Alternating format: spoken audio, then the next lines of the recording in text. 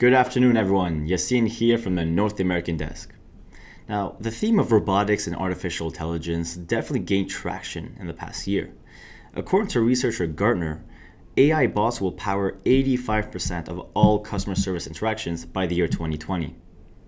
Now, that being said, we expect the field to grow exponentially in the upcoming years, which is why we're looking at the Global Robotics and Artificial Intelligence thematic ETF, ticker BOTZ.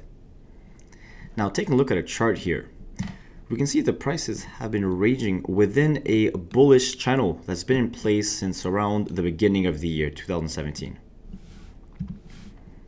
We also notice that the prices have rebounded off the 50-day moving average multiple times, advocating for further advance.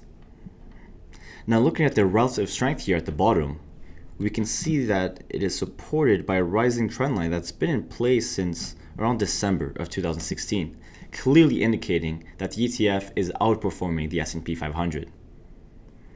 Now, that being said, we do expect prices to reach our targets of 21 or 21.65 with a stop loss at an overlap of 19.2.